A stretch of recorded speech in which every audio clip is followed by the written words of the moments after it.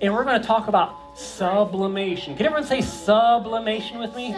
Sublimation. Okay, now it has to deal with changing states of matter. But first, states of matter? What do you mean states of matter? Well, not like Georgia and Tennessee and Florida. I'm talking about the actual states of like, well, let me ask the kids. They probably know this. Can you tell me if you take some water, anyone, just shout it out, and you put it in the freezer, what happens to it?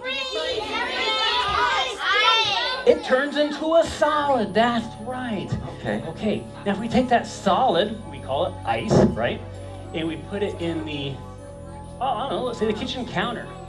What happens to that ice?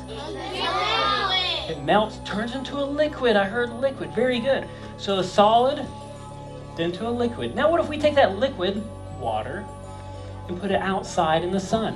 What? It evaporates into a gas. Wow, this group is really smart. So we know that the three states of matter transform equally from solid to liquid to gas. And not the kind of gas you can put in your car, mind you. Okay, so where are you going with this, Dr. Reacto? Well, with sublimation, we're going to skip one of those states of matter. Why? Just because it's neat.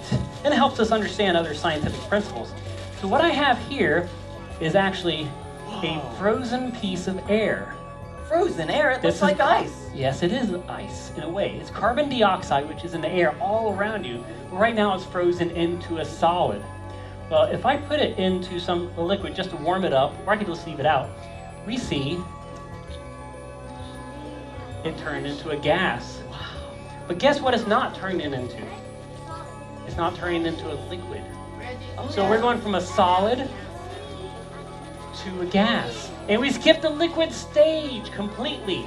Okay. The dry ice is so cold, it can burn your skin. Have you heard of that? Something being so cold, it can burn you. But the bubbles it makes from the gas, and since it's already melted, aren't that cold. And here is your spooky ghost egg. Is that cold? Whoa. Now, can you put out your hand, ma'am? And see if you can catch it without it popping, okay? Wow.